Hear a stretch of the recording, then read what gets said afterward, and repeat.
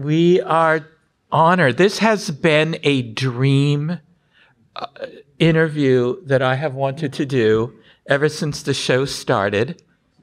And I don't know if he knows to come over here. But okay.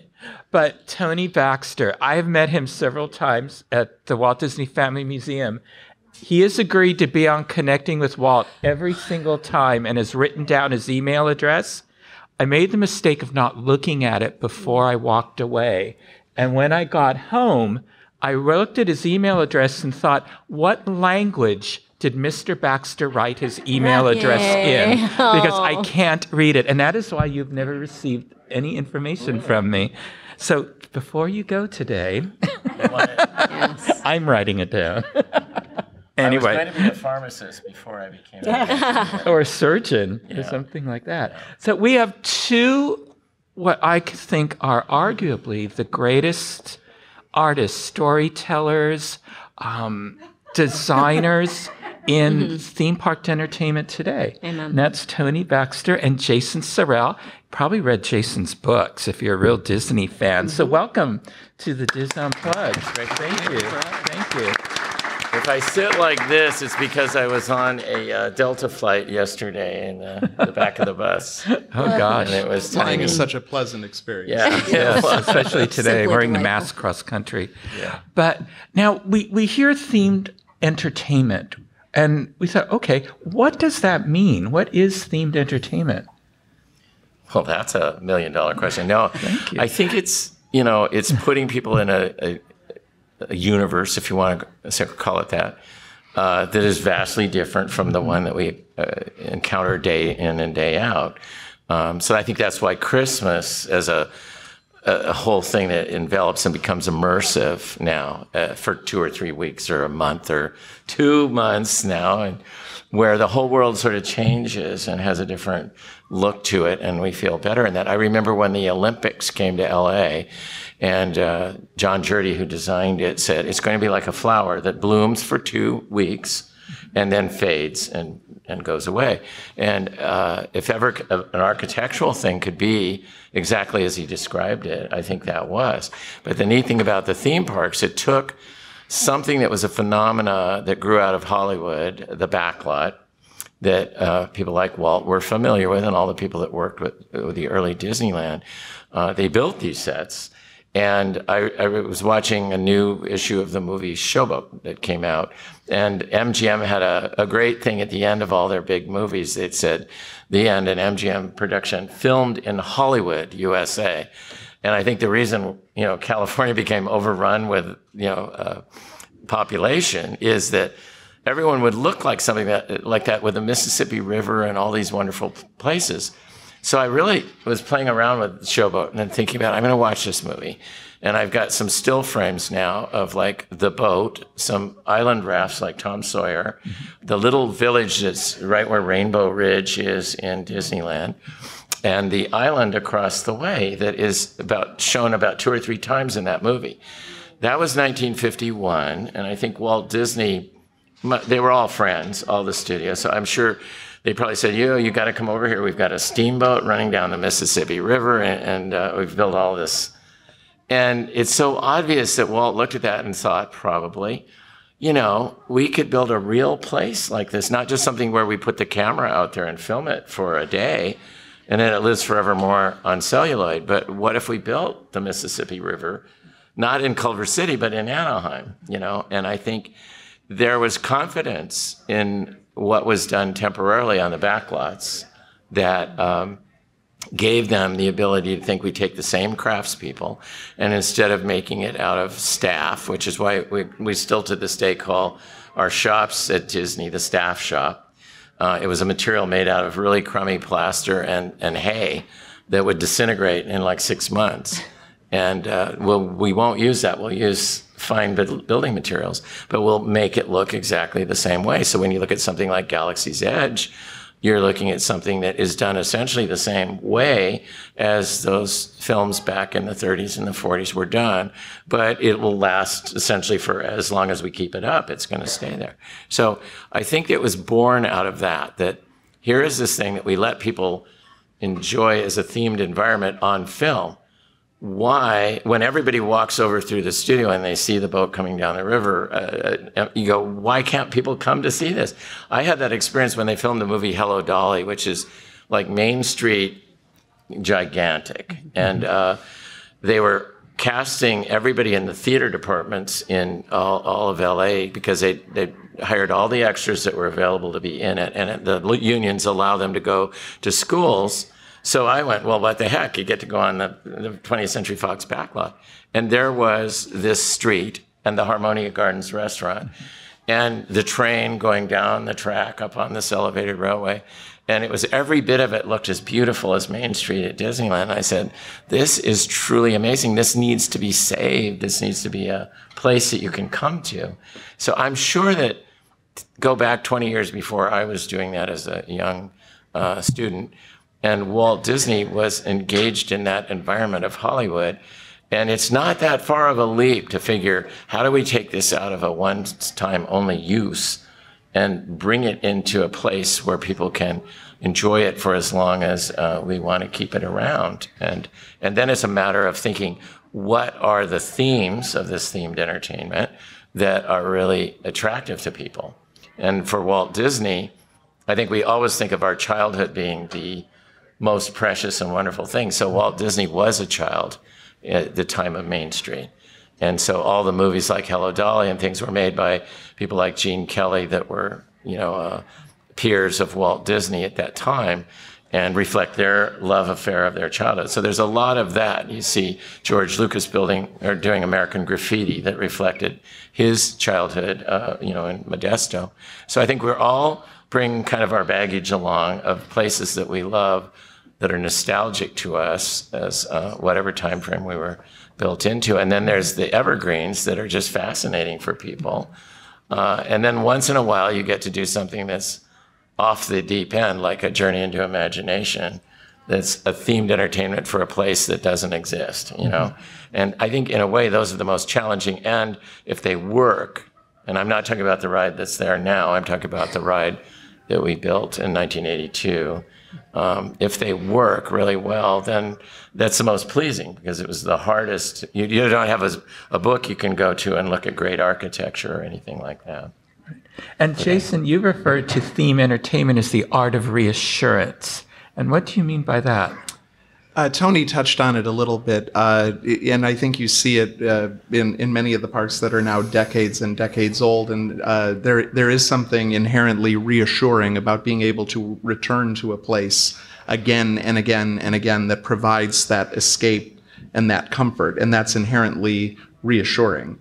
And years ago there was that architectural exhibit called The Architecture of Reassurance, and my talk today was called The Art of Reassurance because it's something that I very much believe in terms of what themed entertainment does. And to Tony's point, what Walt wanted to do with Disneyland was allow his audience the chance to step into the movie and not passively observe it, but live it. And that really gave birth to the entire industry that we know today. I mean, I see it at work every day when kids and adults alike in heavy woolen robes, step into Diagon Alley and their eyes well up with tears. It's because we're offering them as an industry the chance to escape from their everyday lives and really live their dreams, their adventures and fantasies in ways and places that they can't anywhere else, on the planet.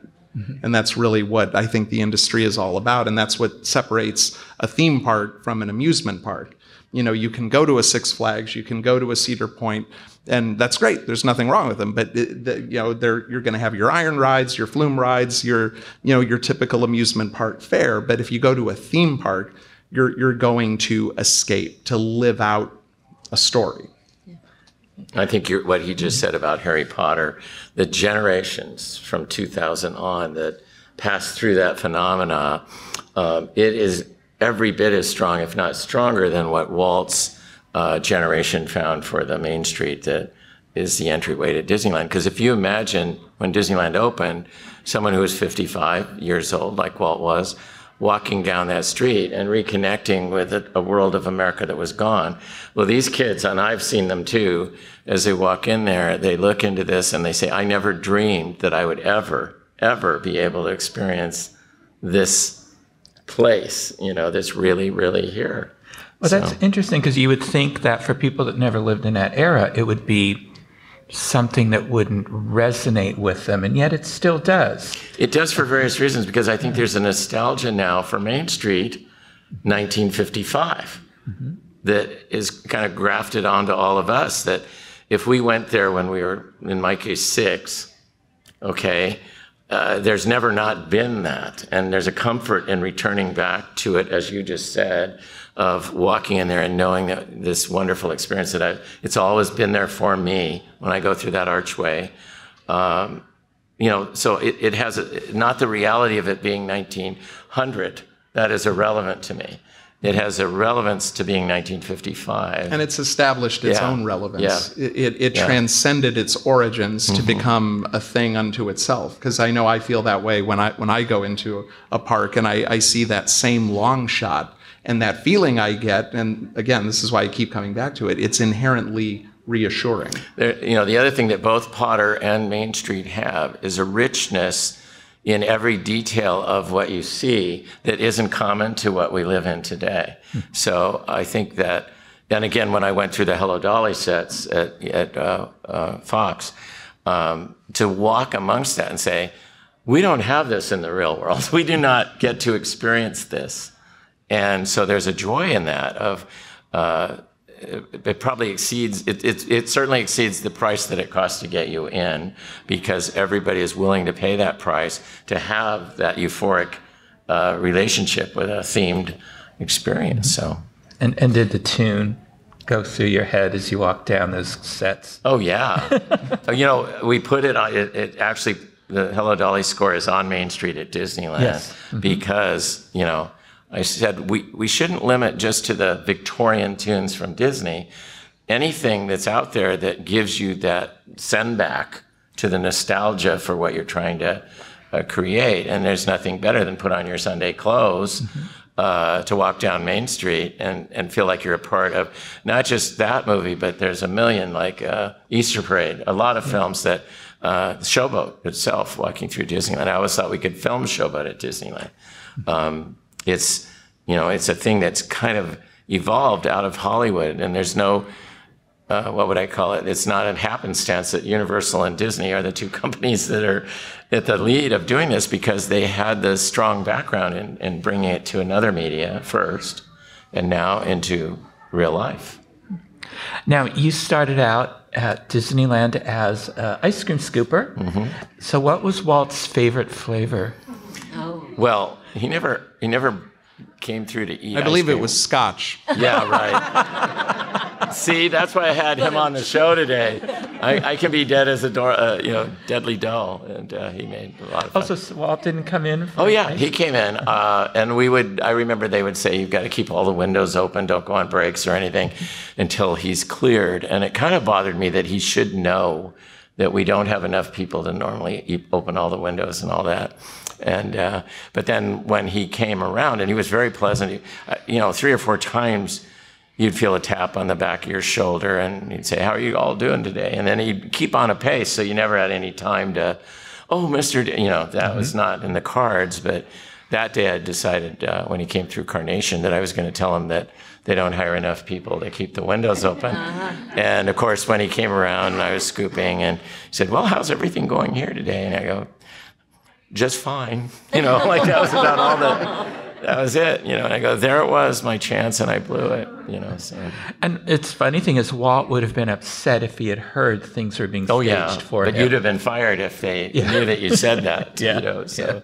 Well, Michael Eisner would very famously, when he would come down here and tour the parks, he would do the staged walk, but then he had the smarts to go back afterwards and say, okay, now I want to go by myself with one other person and see what's really going on. Because they know that it's all, set up for that. I remember when we were finishing up Disneyland Paris, that Jeffrey Katzenberg called me and said, could you meet me at the park tonight in Paris at midnight? And I go, at midnight? And he goes, yeah, I want to walk just with you and hear what your comments are about it. And this was right after Beauty and the Beast was, coming into the theaters. And Jeffrey was a very proud person, and I like him a lot. But he said, and it's sort of a compliment, he goes, well, there's 3 things that I can tell you Walt would have been pleased with. Little Mermaid, Beauty and the Beast, and Disneyland Paris. What a compliment. Yeah, it was, so, and he was right. I think he was right. I felt those two films, when they came out, were right up there with our original motion pictures. It was such a euphoric time to realize we were now back and doing not Walt Disney Productions, but doing Walt Disney. It was definitely we came back.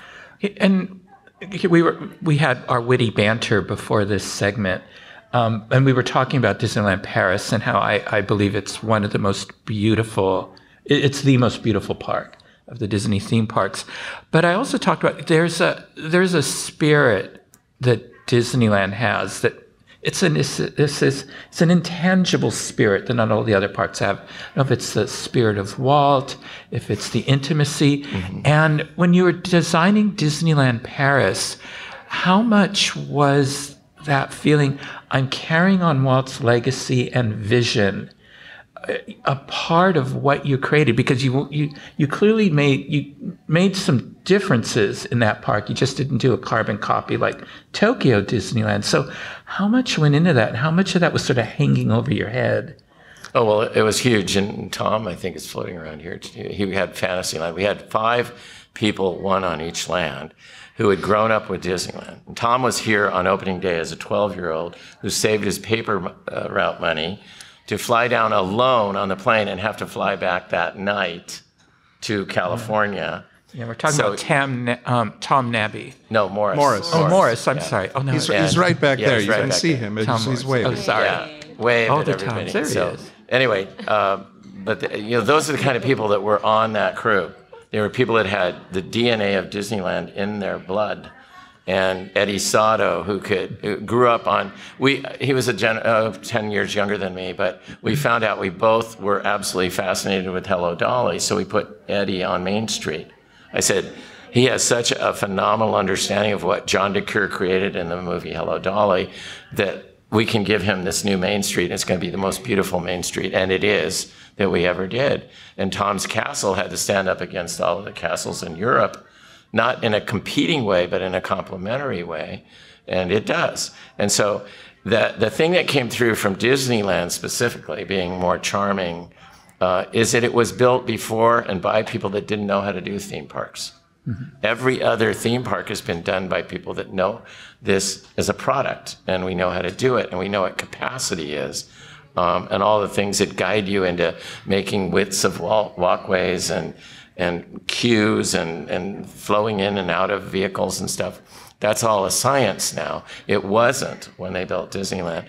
And so you get things in there that are charming, that are naive, that are the things that make it very special. So our challenge on doing Paris was, how do we make it accommodate a large crowd like today, but do it in a way that looks like Disneyland rather than accommodating? So it means 2 20-foot walkways instead of 1 40-foot wide walkway.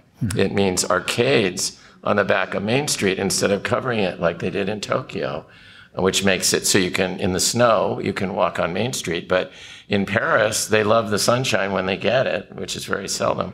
And to cover it would have been against the kind of the culture of the people that live there. And so the arcades do the same thing, but they're only used really when they need it, rather than having the beauty of the sunshine and the playfulness of the architecture.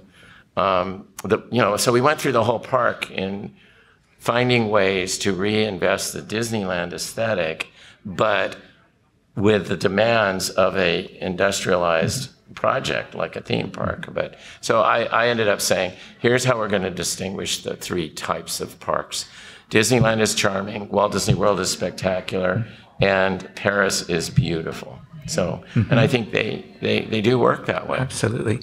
Now, Jason, at Universal Creative, you have a burden of, Universal has created some blockbuster films that are series and series of films that your guests are very heavily invested in. They go in with preconceived notions of these attractions because of the love they have for the Jurassic Park and Jurassic World, which is the Harry Potter series. What is that like to meet expectations of guests to create attractions based around these beloved franchises? It's interesting because that's something that we actually take very seriously because, in our business, we are largely a business of adaptation now, where we're taking a beloved property, whether it's a film, a book, and translating it into a livable experience, like we were talking about earlier. And that is something that weighs heavily on you because you don't want to be the one to drop the ball on that. And, using Harry Potter as an example, that was a really interesting one because obviously the books stand on their own as an absolute beloved classic. And yet it's the only thing I can think of where the books and the films that were adapted from them are so heavily intertwined that we were almost compelled to realize the wizarding world of Harry Potter as it's seen in the films in our parks, because there was that strong a connection between audience and the source material. And we partner with Warner Brothers, the studio that released the films, and J.K. Rowling herself, and it's an incredible honor and responsibility to create those environments for real so that people can actually interact and live out the fantasies that they've had in many cases since they were a little kid, reading the books. And then I just worked on Universal Studios Beijing, which is currently in soft opening. And one of my pride and joys from that project is Jurassic World Adventure. And it was the same thing. It's like, we want to put people in that film and create that same sense of fear and excitement. We have a moment where the Indominus Rex chases the ride vehicle for 10 seconds. That's a long time when you're being pursued by a giant dinosaur.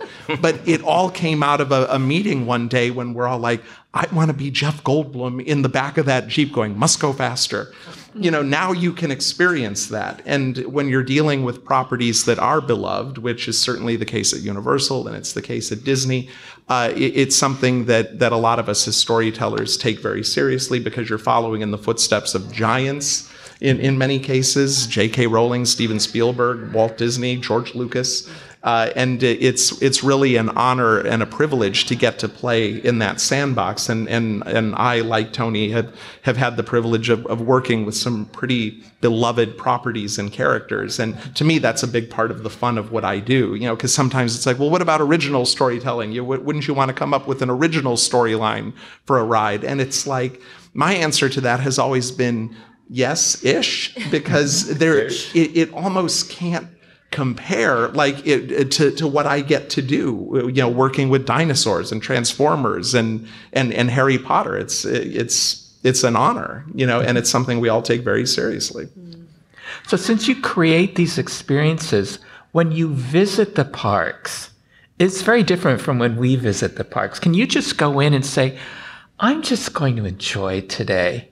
Or are you looking at everything with like a critical eye, a storyteller's eyes, an engineer's eyes, a designer's eye? I find for myself, I look at my own stuff more critically. One of the greatest things to happen to me as a Disney fan was to go work for Universal, because now I can go to Disneyland or Walt Disney World and just enjoy it as a guest, especially as someone who had kids later in life, just to have that.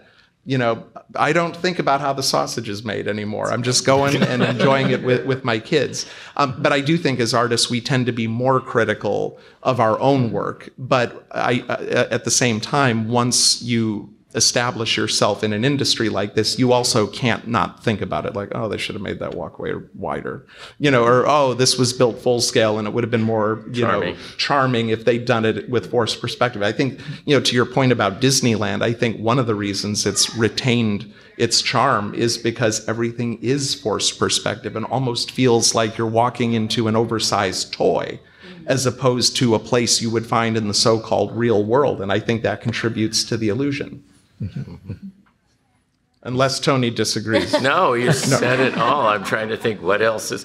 Because I think you've brought it up, as a difference between Disneyland and Magic Kingdom. Magic Kingdom is bigger. Yes, it's spectacular, and Disneyland's charming. But I think I remember Claude Coates, who was a great background artist, and and did the Pirate City and created the 20,000 Leagues ride and all this stuff. And I said, what do you, I asked the same question, what do you think? He goes, well, I have a problem with it because I always go on the rides and I see things that they're not maintaining at the level that I left it when we opened or whatever. They've modified things to get more people through or whatever they might have done. And so he was caught up in that. I think what you said about switching from Disney to Universal, I have thoroughly enjoyed going through Harry Potter and all that because I don't have the baggage of like, look up there, you can see where the screen ends or whatever and all this stuff.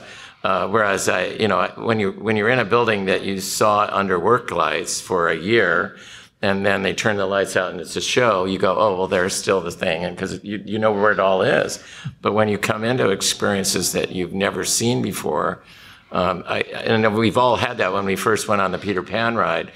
And the building, at least at Disneyland, is hardly any different size-wise than a house that you live in. It's all done, again, with amazing force perspective and things. And when I was 6 and I came home and I was trying to describe it to my grandmother what I had seen in there, I mean, there was no way in my brain was the size of a footprint of a normal house. It was, we went on this journey and we went to Neverland and we fell down at the island when they shot at us and all this. I didn't know about mechanical tracks in the ceiling and all the stuff that tends to.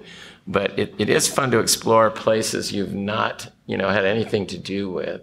And so when I came down here for Pandora, I had not any information. I kind of knew in the back of my mind what they were going to do, but it was all brand new to me. So going through the queue that seemed like it was never going to be over, there was just more and more and more and more. And it was all really neat, and to see. And you go, how did they, I don't know how they even afforded to put all that in. But that was fun for me because I've been out of the loop on that one. So. And sometimes even when you know how something is done, I keep thinking back to the 90s when I was directing the Bill and Ted show for Halloween Horror Nights. The arena that it took place in was right next to Jaws, and our rehearsals were always late at night. So around midnight, we took a break and we're like, oh, we're going to go next door and watch them bring the sharks out of the water. So like a bunch of nerds, we would go over and we would go into the boathouse. And as these mechanical sharks would get raised out of the water, and I would literally shrink back from the water and press myself up against the wall, not even knowing I was doing it. And my friends would look at me and go, what are you doing? I'm like, I'm scared. And they're like, it's a mechanical fiberglass shark. What's the matter with you? But the imagery was so powerful.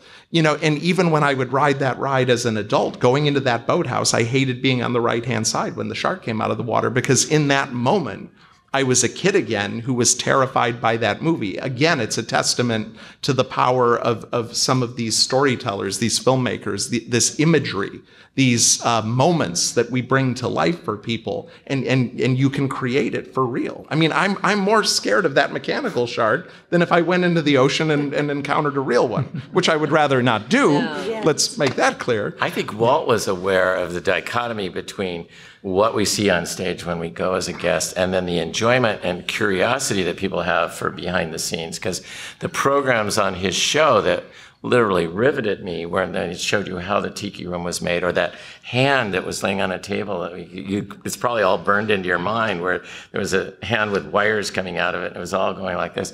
That stuff just fascinated me. And you'd think, well, he's kind of showing the backside of it, but I think he realized that would make even more fascination. One of our things we do in California for, I think it's Adventures by Disney, when they go behind the scenes at Disneyland, which gives them a reason to take our tours rather than other competing Southern California tours.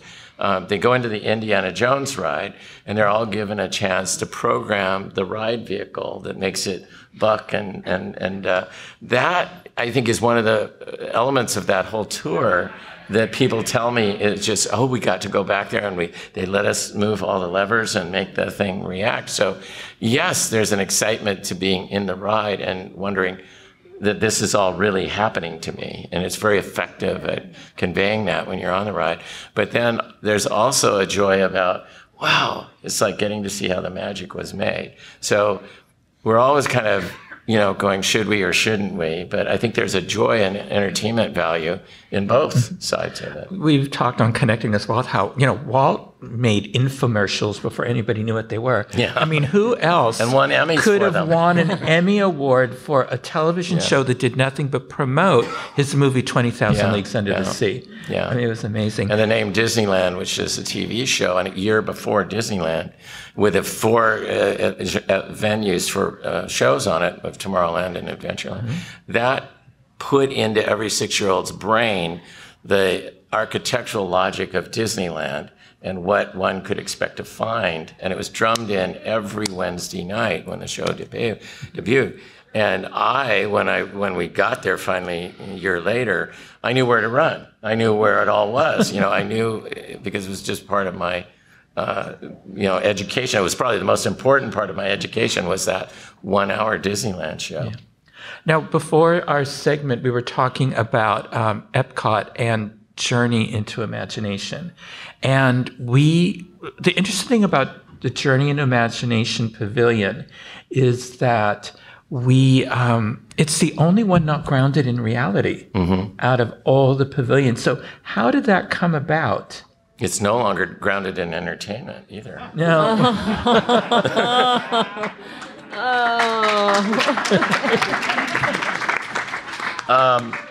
Well, it was actually Kodak that came to us, and we had a sales room in New York City to sell the Epcot pavilions.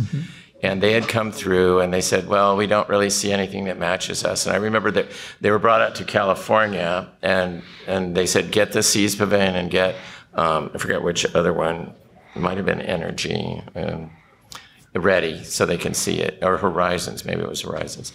And they said, well, we do not see ourselves in that way. We see ourselves as a company that allows people to express their imagination. And we, through our cameras, allow everyone to be an artist. And so isn't there something about that, and the more we got into it, we realized that nothing, whether it's the world of science and technology, or it's the arts, or the skills of maintaining the land or the seas, it all requires human imagination before you can get to that. And I remember we had a silly thing where we said, the process you do to make a birthday cake for your child is the same as making an atomic bomb, in terms of gathering the input, like you all are doing, and then storing it some way, like he's doing with his camera, and then recombining what you learned here into something new. If you got something out of this that sparked an idea for you, so gather, combine, and gather, store, and recombine became the genesis, and then the Shermans came on board to write One Little Spark. We fed them that message, and they came back with a beautiful song that's an earworm, as they call it, and it just sort of fed on it. And it's funny, when you invent characters like Figment and Dreamfinder, you start to understand what they would or would not do. And I remember we sit in meetings and someone would say, well, Figment could be, and you go, no, Figment can't do that. Figment wouldn't do that. He's a 4-year-old. He has a attention span of like 2 minutes, and he's got to be on to the next thing and doing this and doing that. Oh, okay. And then Dreamfinder gave the counterpart to that, where he's learned, a scholar, a Santa Claus, if you will. And so the more you developed it, the more you understood your characters, because we were saying in the last session that when you come away from a film or something that changes your life, an attraction, it's not so much the events along the journey as it is the characters that guided you through. And so when we think of The Wizard of Oz, there's a lot of places they went in that movie, but we think of Dorothy and we think of the Tin Man and the Scarecrow, and that's, so I think the reason Figment and Dreamfinder, even, and Dreamfinder has not been around for a long time, they still live in so many of your memories because of what an impression they made on you emotionally. Okay, can I ask? Absolutely. As the ultimate, defer to you. We knew this would happen. Yes, that's why I brought it up. I can't have you sitting at the table. I am like the ultimate Figment fan. It captured me at Disney like no other character ever has. It's we know it's not as good as the original. Mm-hmm. It's better than the second. in my world, it's like it's better than nothing. But we don't settle for that. Well, no.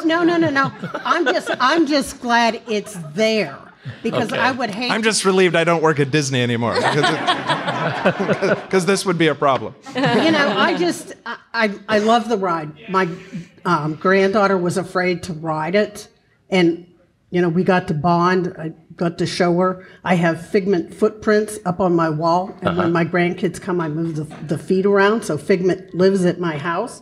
Not that I'm geeky or anything, but now we know where he went.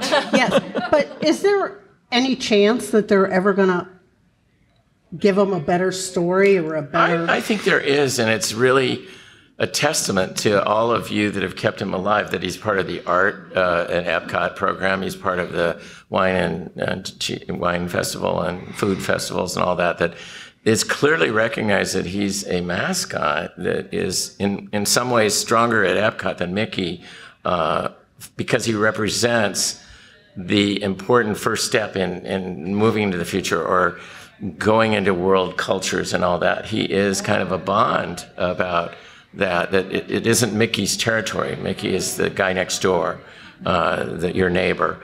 But Figment is this impish little character that, what's next? Where are we going next? What's going to be the new surprise around the corner? And I think that it's weird how when we didn't have a name for it, it was just the dragon. And you've all heard my story about watching Magnum PI, and there was a goat in their garden, and the old butler was mad because all the plants were being torn up, and Magnum says, oh, Higgins, it's just a figment of your imagination. And then Higgins, in his scornful way, said, figments don't eat grass. And I remember, well, what do they eat? What do they eat? And I suddenly went, everyone in the world knows this word. Everybody that speaks English anyway. And we all use it to describe, it's just something weird and strange and odd and different, but we've never seen it. And so that I could hardly wait to get to work that day. I grabbed the model and I said, meet Figment.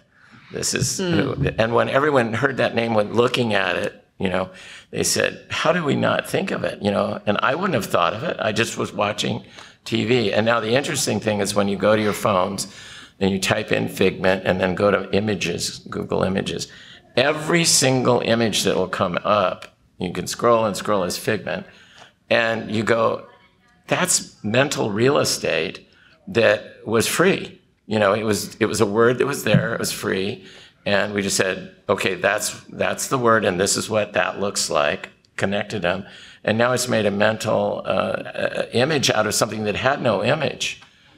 It was ripe for giving it this visualization because now we know what it looks like, and it's a thing, and it's precious, and it's something we care about. So it was one of those fortunate things. And when I do lectures at colleges, I talk to them that there's no limit to the available mental real estate that hasn't been claimed. That's for free. It's all out there. And it's just having either the opportune moment where two things collide, a need and an opportunity, and you've created something that's not physical, real estate in the way we think about land, but it's mental real estate that connects something together that becomes, and we do it all the time in words like space mountain. What is that? A space and a mountain, but you put them together and all of you in your mind see a picture right now that's very distinct. So, we can all be masters of that and find these wonderful opportunities that are available. Meanwhile, Tom Selleck's consulting a copyright lawyer. So. Right. Bless his heart. Now, I know you are the creative consultant on the retheming of Splash Mountain. I just want to put a little thought in your head. If you want to see Disneylanders go crazy, you have to have a scene with the country bears singing in the bayou. Oh. Well, people have to go on our Winnie the Pooh ride out there to see country bears singing. And those of you that know the little, hidden gag in the Pooh ride in California. Now, that was a terrible thing, by the way, and I need to get myself off the hook here. Oh, sure. We were told, like you did here, take out the Toad ride and put in Winnie the Pooh. And I said, if I take out the Toad ride at Disneyland, which was better than the one here, then there will be no toad rides anywhere in the entire Disney universe. Whereas if we go somewhere else, and we've gotten Critter Country going with Splash, and so it's got little characters of animals that come to life and talk. And I thought, well, the Pooh characters are close to that. I said, if we could do that, there'll still be a bear band here, and we'll still have a toad ride there. And so many of you go to all the parks that I think there's a pleasure in knowing that Mystery Manor will be there if you go to Tokyo, Hong Kong, and the wonderful Winnie the Pooh ride that's in Tokyo Disneyland. And there's a charm about it. And then I can come here and see Country Bear Jamboree. There's a real importance to being able to go to the different parks and seeing different things. So I defend myself on that. But boy, you talk about angry people of getting rid of Country Bear and keeping the little toad ride. But the toad ride was done by my mentor, Claude Coates. And I don't know how Walt approved that the ending of the ride would have you committing all these atrocities, driving helter-skelter through London, and for that you go to hell. But that was what was there. And I said, it is so outrageously audacious that it's got to stay. It's got to be a part of Disneyland.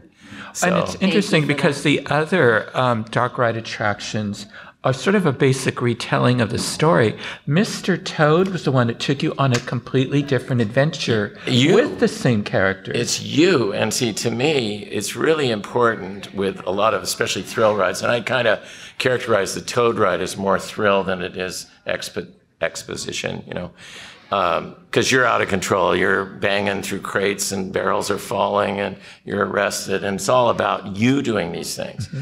And so I am very glad that we kept that, because I love the rides like It's a Small World, where you're enjoying a journey through something. But on the other hand, these things that give you a chance to do something you can't do in your normal life. And let's face it, none of us have been to hell yet. So at Disneyland, you can do that. You can be run over by a train and end up, hey, we didn't come up with it. It was there when I was 6 years old, and it burned into my mind. I went, wow, what is that? And I got the movie because I'd never seen that movie. It's not a feature film, it's a short. And so, but anyway, I admit that I saved that, and, there's no really great solutions to saying goodbye to something, but we can still do the bear band either here or in Tokyo. And we can still do the Walt's original, Toad, Mr. Toad's Wild Ride at Disneyland. So. Yeah, and in Tokyo you can see all three versions of the Country Bear. Yes, that's right. Is nice. And speaking of attractions, Jason, you wrote some of the definitive books on the Disneyland Disney attractions. Talk a little about those. What inspired you to write those books?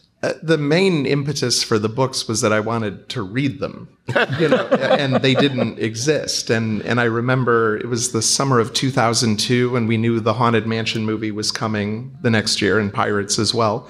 And I remember sticking my head into my vice president's office at Imagineering here in Florida, and I said, who do we talk to about doing a book? And he goes, I don't know, email Marty.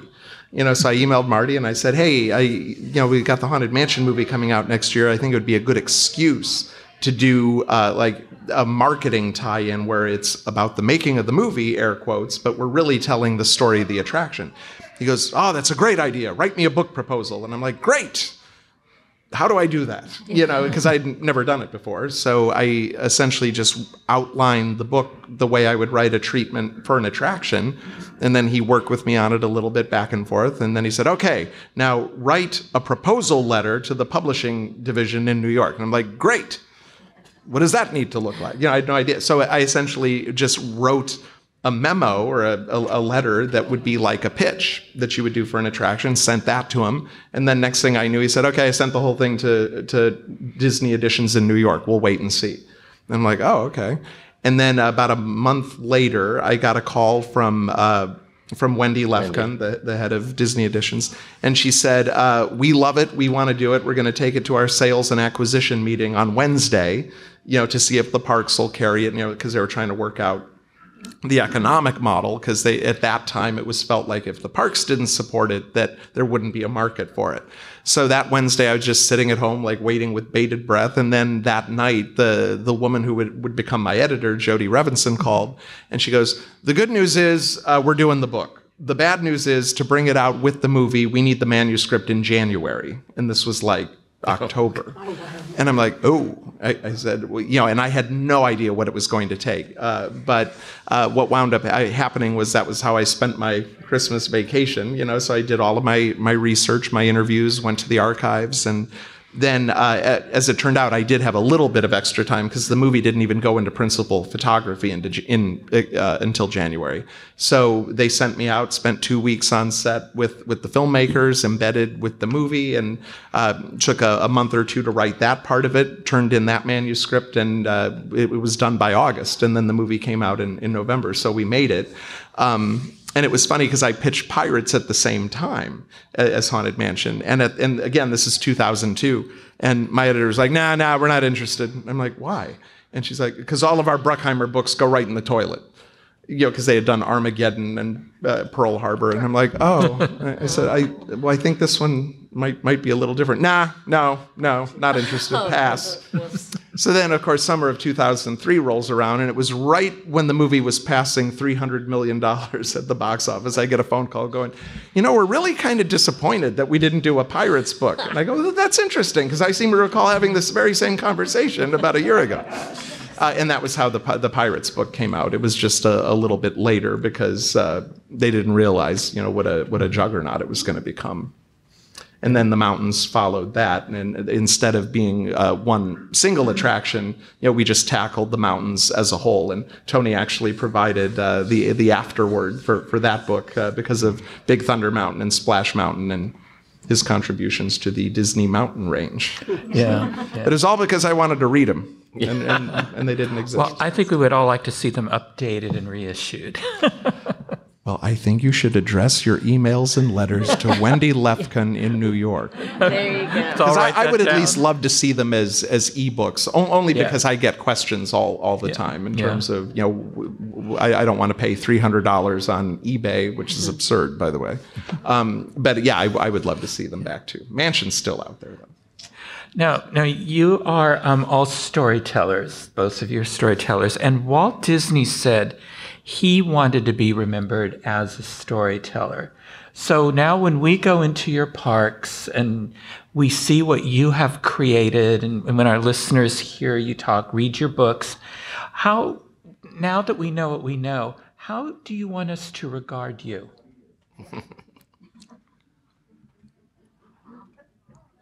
I don't, go ahead. Well, you're the legend, not me. Yeah, but you have the words. I don't. I'm some schmuck from Cleveland who got lucky. No, I honestly, there is this is going to sound so pretentious, but it's like I relate it to a line. Well, it was Walt Whitman, but for me it was Dead Poets Society. But the powerful play goes on, and you may contribute a verse or however it is. That is honestly how I've looked at my career. Is just being incredibly fortunate that, and I've spent my career working for the two giants in the industry, Disney and Universal, and I've had amazing experiences at both. And just to have had an opportunity to work with some of the characters that I've worked with, not people like Tony, I'm talking about like the dinosaurs and so forth, but just being a steward of some of those characters and stories. And then it really occurred to me in the past couple of years, again, I mentioned having kids a lot later in life. So we would take them to Universal, for example, and they would go see the Day in the Park with Barney show, which I wrote when I was 24.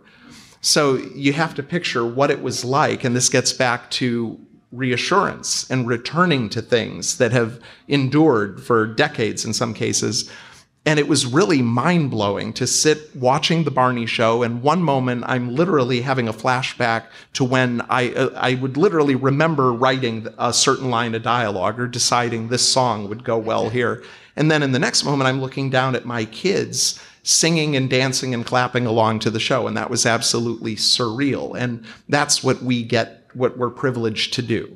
We're able to somehow contribute to making those moments for people that they'll literally remember forever. So getting to contribute a verse is what I would hope I'd be remembered for, if anything. And being a good husband and father, since my wife is. I don't know. That's first. Then the crap about the powerful play, and then.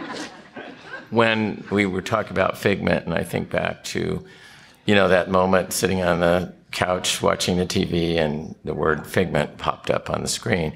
And I brought it in, and I electrified a whole group of people because I carried that word from my television set to there. And so much of it is like that. It's like John Williams is regarded as one of the greatest composers of all time, Harry Potter, and was it Jurassic? Jurassic.